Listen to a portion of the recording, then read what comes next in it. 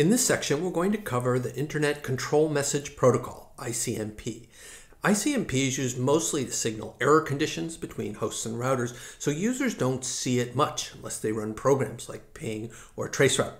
But as networking students, it's good for us to know a little bit about ICMP. I've got great news for you. This is a really short section. I've only got 2 slides. It's going to be short and sweet since the protocol itself is pretty simple. So let's get started. The ICMP protocol is used by hosts and routers to communicate, to signal network-level information to each other.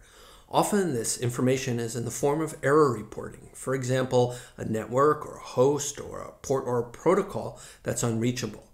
And ICMP messages are also used in ping and traceroute.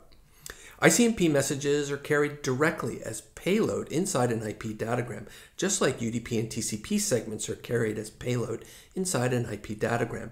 So in that sense, we can think of ICMP as a sibling protocol to UDP or TCP, but we really won't think of it as a transport layer protocol.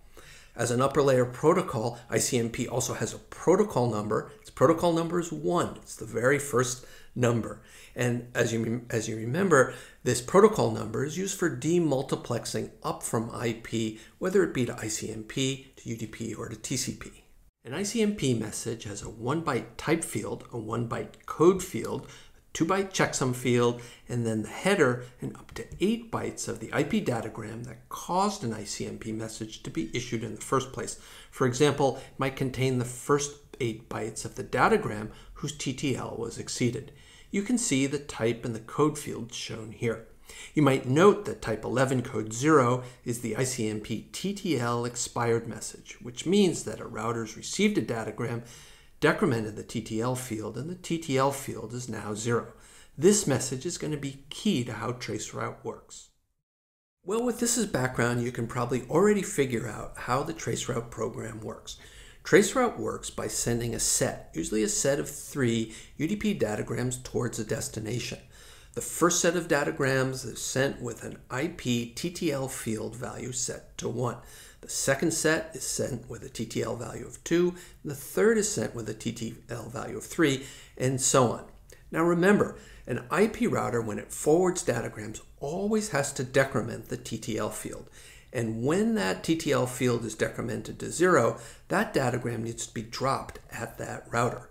That router may also send back an ICMP message back to the source indicating that the TTL value has expired.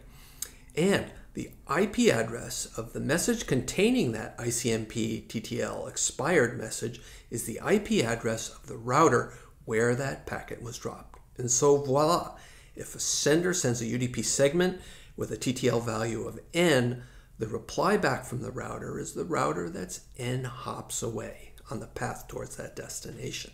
Now, I've used the word may a couple of times here. RFC 792 doesn't require that ICMP messages be sent by a router. It just says that they may be sent. In Traceroute, the source also records the amount of time from when it sent an IP datagram to the time when the corresponding ICMP message is received from the router. That's a measurement of the RTT from the host to that router. When a UDP segment that's sent eventually reaches the destination host, that destination host will typically return an ICMP port unreachable message, type 3, code 3, but it's not required to do so.